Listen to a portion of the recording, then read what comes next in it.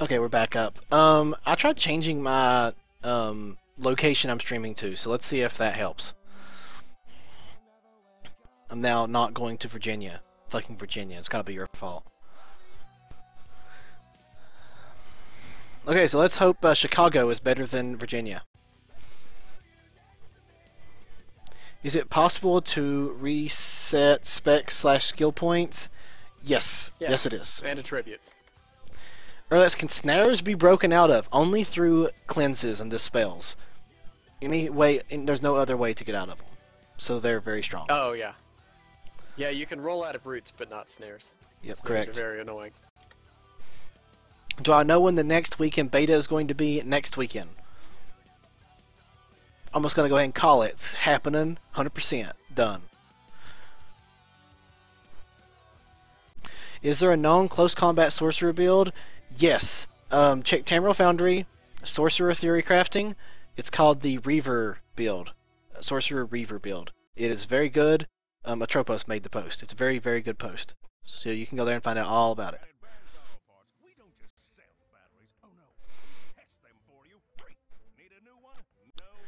Can I explain the difference between the statuses Immobilize versus Disorient versus Stun versus Knockdown versus Snare, and how does CC immunity work exactly? Okay, that's a tough one, but I can do it. Immobilize is root. You simply can't move your feet. You're stuck in spot, but you can cast spells. You can dodge roll out of it. Disorient is a mez. Damage will break it, but you can't make any action whatsoever while disoriented until you're hit with it. But you can CC break it for half your stamina, and you're immune for 5 seconds afterwards. Stun is the same as Disorient, except for it doesn't break on damage, but you can still break out of it with your left and right click. Knockdown is the same as Stun, more or less. Snare is you move slower by percentage, your movement speed is slower, and you can't break out of it, you can't dodge roll out of it, you can only dispel it. It's a debuff. And how does CC immunity work exactly? Anytime you're hard CC'd, which is your disorients, stuns, and knockdowns, you're immune afterwards for 5 seconds, and if you CC break, you're immune for 5 seconds. There you go. Wait, you're immune after a normal knock, any CC? Yes. Because I can definitely spam Binding Javelin on people. You shouldn't be able to. It should make them immune for a few seconds after they get back up.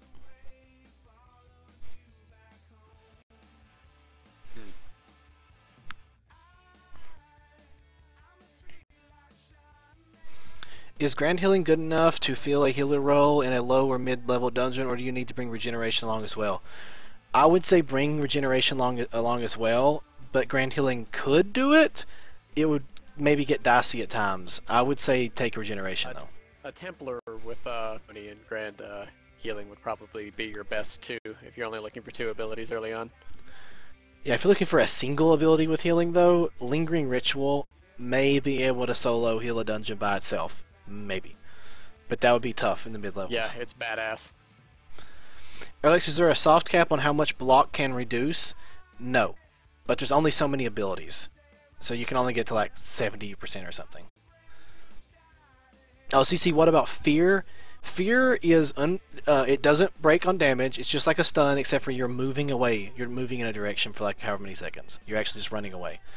So it's like Fear in World of Warcraft, except for it doesn't break on any damage. And it's usually much shorter duration. And you run in a straight line away from the caster, apparently, as opposed to at random like in WoW. Yeah, straight line away. And it can be broken out like a stun, yes.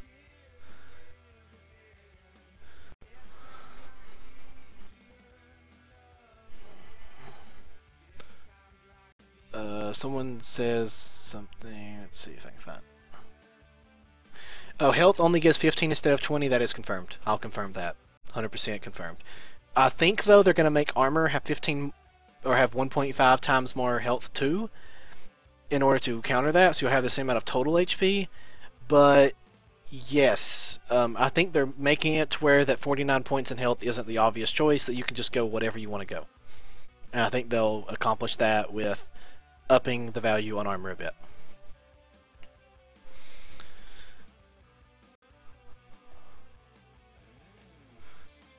I'm gonna refresh my stream real quick on my side so I just can't see the chat for a second. So pick you out a question or two, sorry.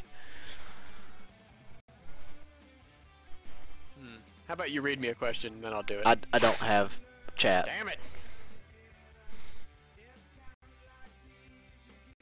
I actually don't see any questions.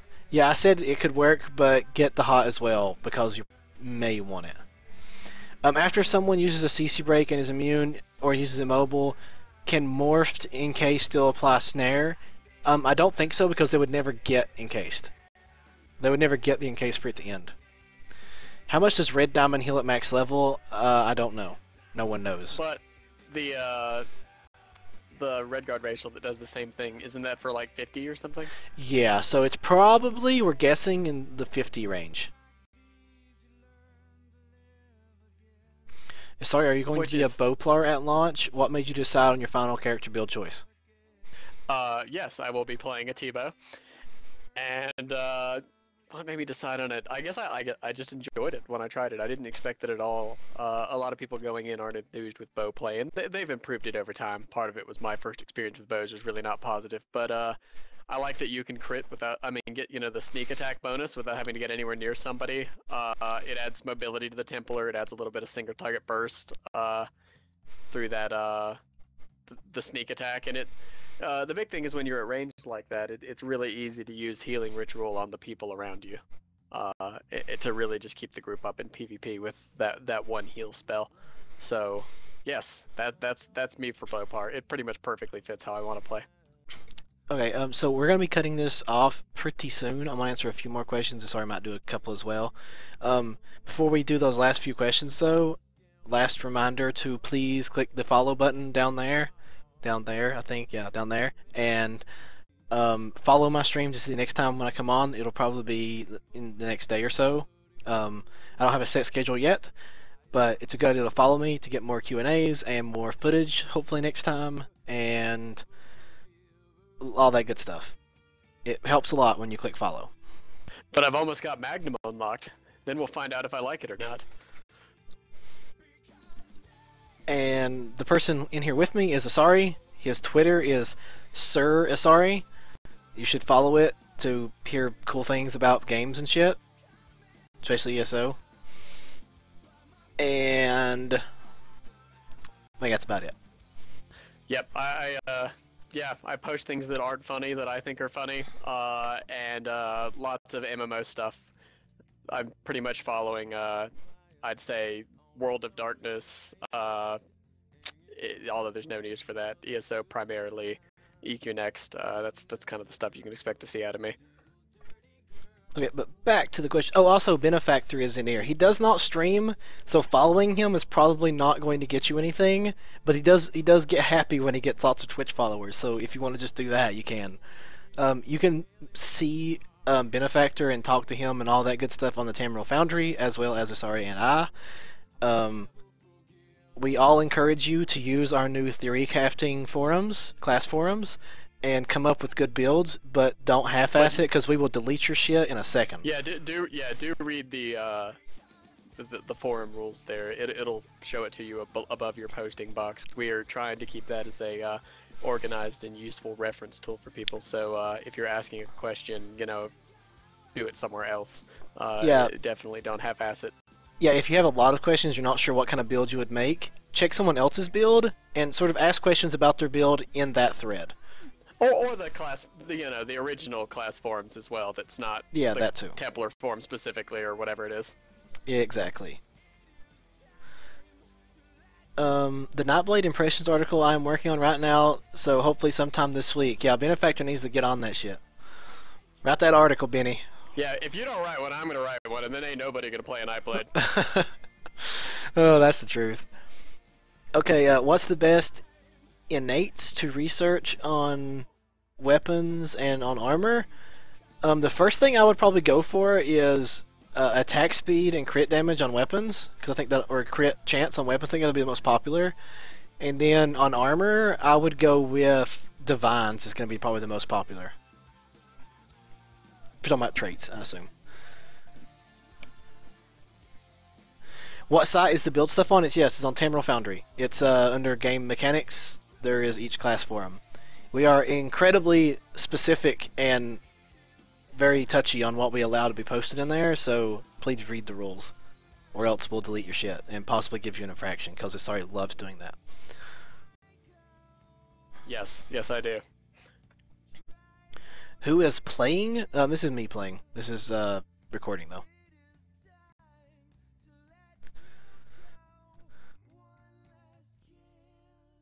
What's the best bow build? That's a really, really hard question. That would have like 15 answers and they'd all be different for different people. How much damage does the Shadow Mundo Stone add? I think it's like... Connection lost. No, great. TeamSpeak crashed again. The Shadow is the crit damage one, so I think it's like 7% crit damage or something. It's not huge, but it's helpful. Is the stream still up? Yeah, stream's still up, just TeamSpeak out. Ah, okay. Yeah, somebody asked, are we going to be forum Nazis? And the answer is yes. We, we want the site to be a useful resource for people. If you're going in there and there's a whole bunch of illegible posts with no useful information in it and just completely useless garbage, that's not helpful for anybody. So for the theory crafting forum specifically, we're really cracking down, make it readable, prove that you've put some thought into it. Yeah, and that's only on the crafting section. Feel free to, make the less formal, more, average posts on other parts of the forums, but, we're going to be really tough even on formatting when it comes to our class discussion threads, so be wary of that. Thank you for coming by, Danny. Best DPS class other than Nightblade, Sork. Yeah, I'd say Sork. Overall DPS Sork. But they're all pretty good. Yeah, they're all two pretty are probably going to be the furthest ahead. After that, I don't know. Templar and Dragon Knight are probably in pretty similar places. What do you do with the fish you've caught in game?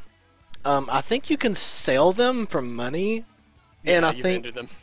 yeah, and I think you might be able to catch fish that give buffs directly, but I'm not sure on that, like food buffs directly from the I fish. haven't heard anything about that. But maybe better, I'm crazy. melee, CC, DPS, Dragon Knight or Templar? That's Dragon Knight. That's all Dragon Knight. Yeah, probably. Well, Sork would also be good in that category, but if you're looking at only those two, I would say Dragon Knight. Yeah.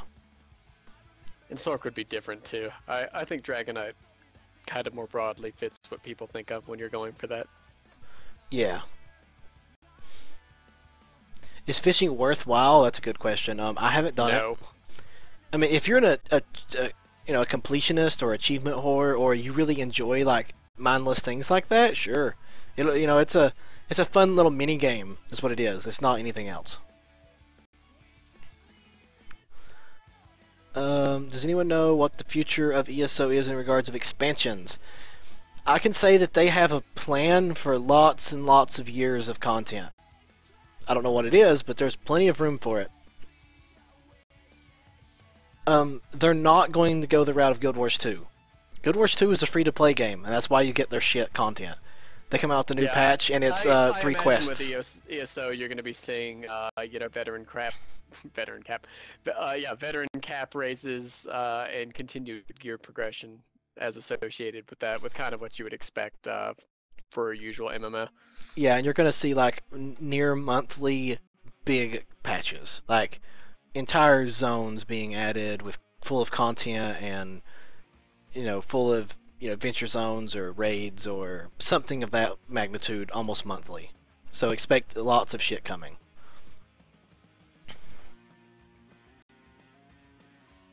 Will the money drop be greater in the final game than it is in beta? No. Money is not easy to come by, but I have a feeling that certain people will get much better at making money because they will sell things to other players.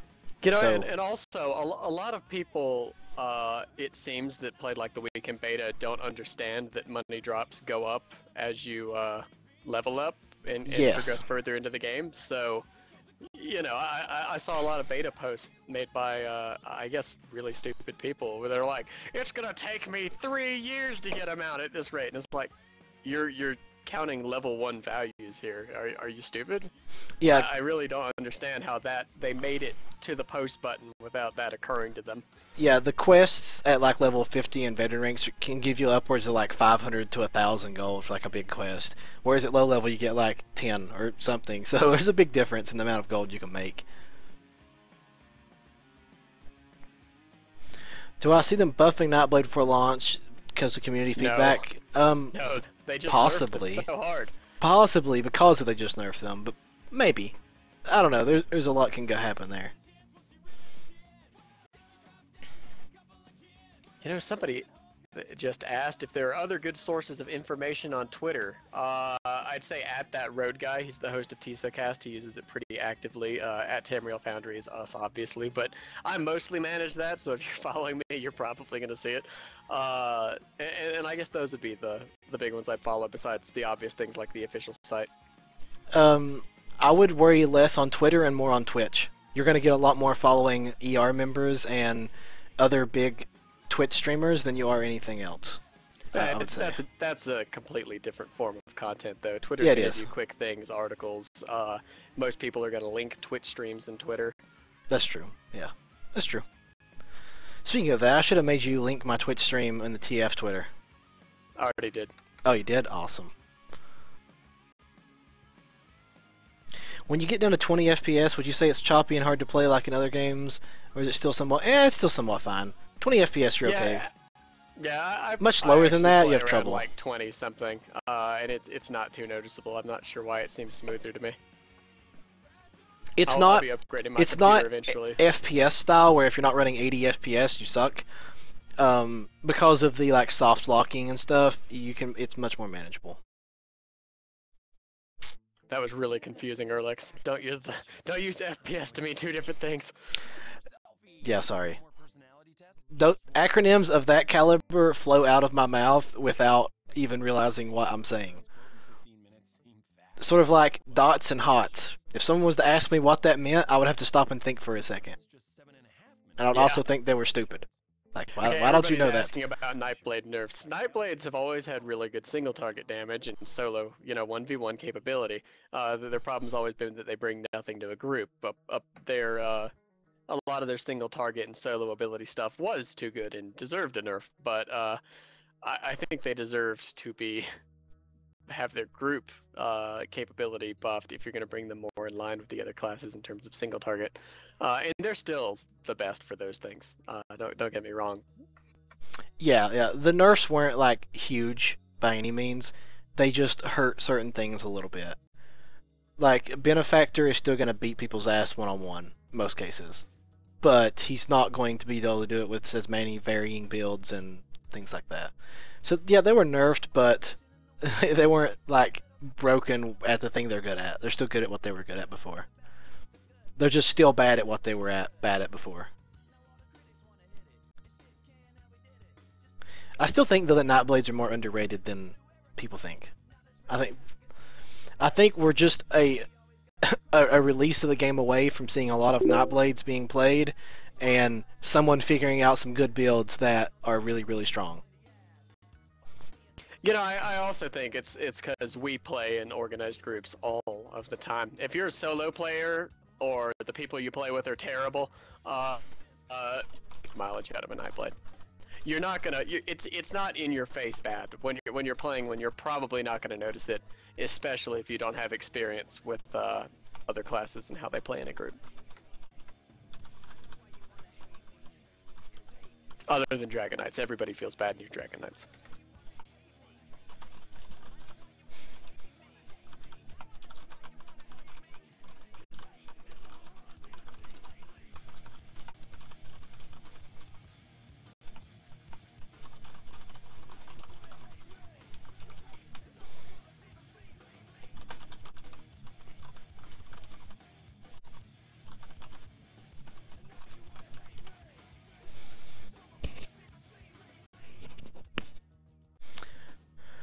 Alright, that's very similar to how Daok was. Stealthers didn't bring anything to the group, but if you want to solo, they were pretty decent. Yeah, that's sort of how it comes out, but I think they're better at soloing now than they were in Daok, and I think they're better in groups than they were in Daok, because they were really, really bad in groups in Daok, but now they're just not great. They can still be useful.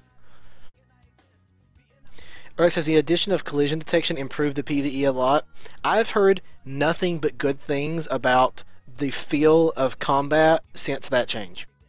So I Yep, think it was a very, definitely very feels good good. change, but I worry what it did to the adventure zones that are currently in the works and what it did to veteran dungeons, because I haven't had a chance to do those yet. So I'm cautiously optimistic. I'm worried about what it did to the collision, or what it did to the higher end stuff. It may not mean anything, but there's a lot of mobs that come charging in at you in a lot of group encounters, and that could be very frustrating when you can't get past things, but there is always dodge roll, so maybe that'll make dodge roll more useful. So, cautiously optimistic, but I think good so far. Yeah, How and it takes... they did a little bit more to improve melee in this game as well. There's I think because of the new physics engine that came with the collision detection in general. When you're like swinging your sword, you'll see it hang a bit right when you make connection, and the animation will pause. There's more blood effects. There's a bit more screen shake. It feels pretty good. Blood. There's good blood now.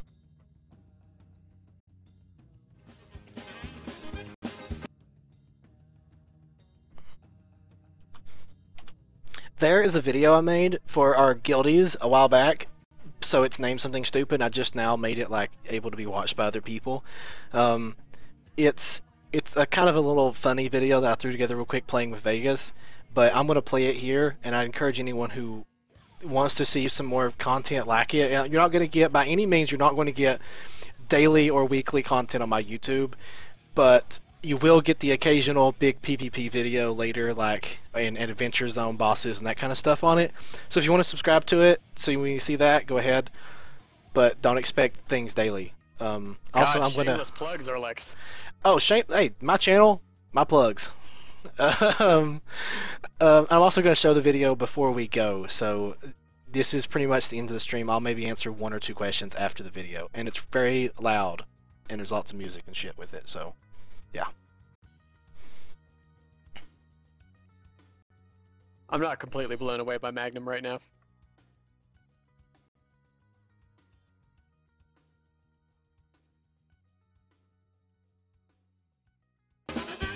Although if I put Blazing Spear on my bar.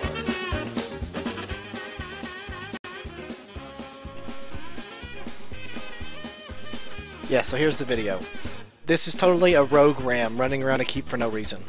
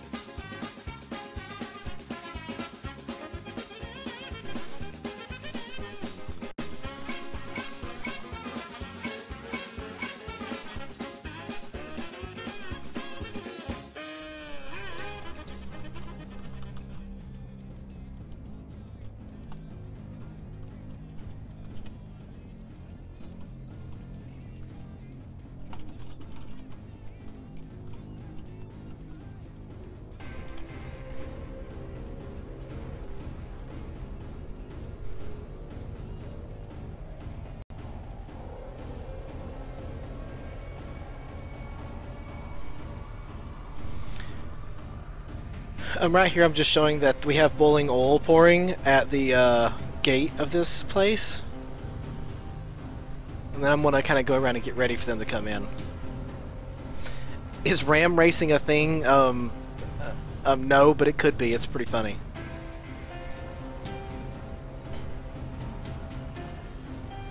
You know, I will say that as far as me not streaming and writing things go, I did do a really comprehensive overview review type thing of ESO.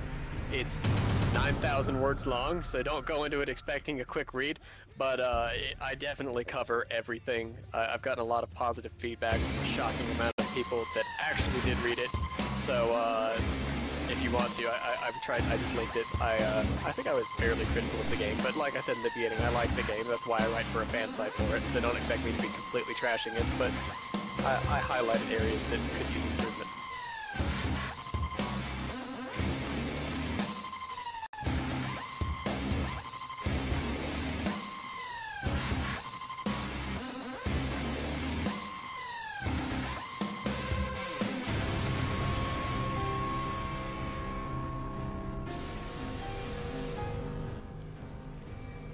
Yes, music was loud. Sorry, I told you it was gonna be loud. I warned everyone. What graphics card do I have here?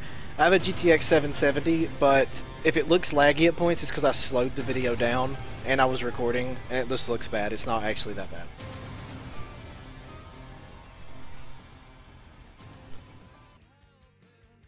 But there you go. There was the video.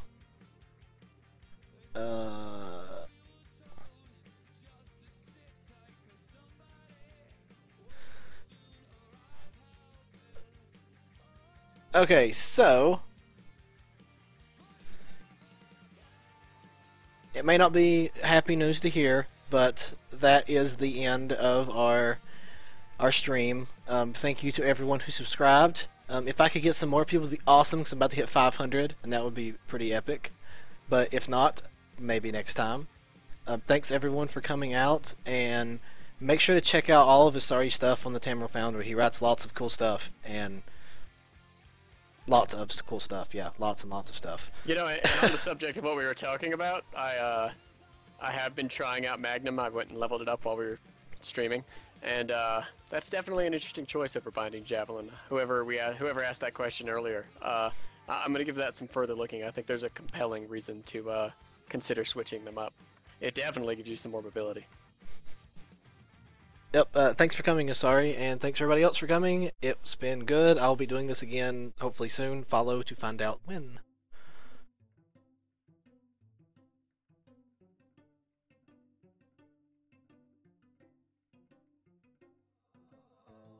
Well, imagine as I'm pacing the pews in a church corridor.